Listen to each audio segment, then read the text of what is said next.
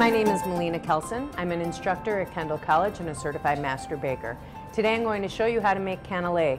This unusual formula uses both beeswax and honey in it to give it its traditional flavor as well as a scent of vanilla.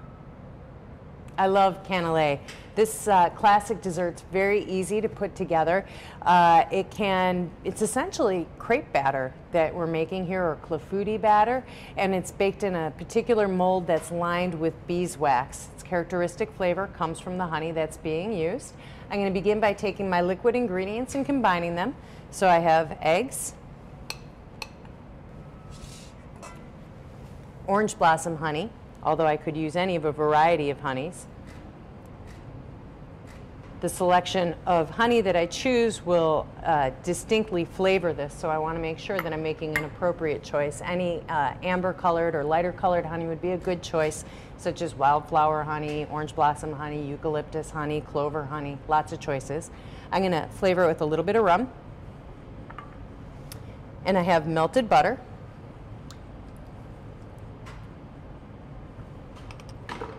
I'll whisk these together.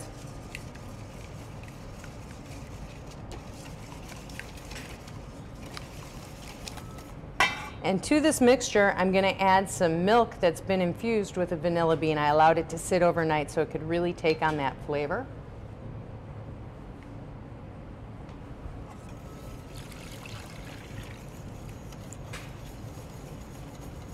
The honey in the formula really brings out that warming flavors of the vanilla bean. And then I'm going to sift together my confectioner's sugar and my flour.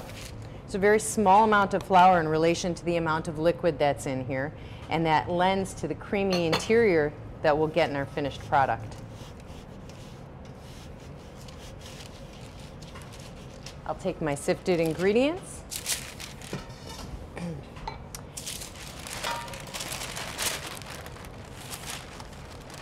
I'll drop them in the bowl.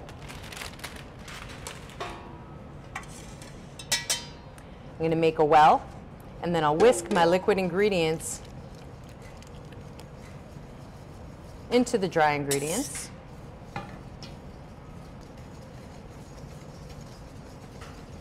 I'm stirring to combine, not to incorporate air, so I don't want to be too vigorous with the whisking.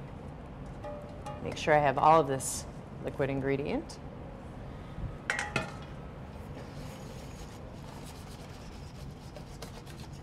It's a very forgiving batter. I can even make it in a blender, and it works beautifully.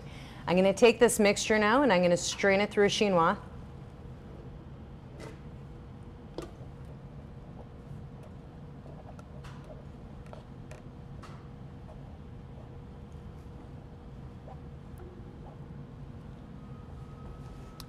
And I'll allow this mixture to chill overnight.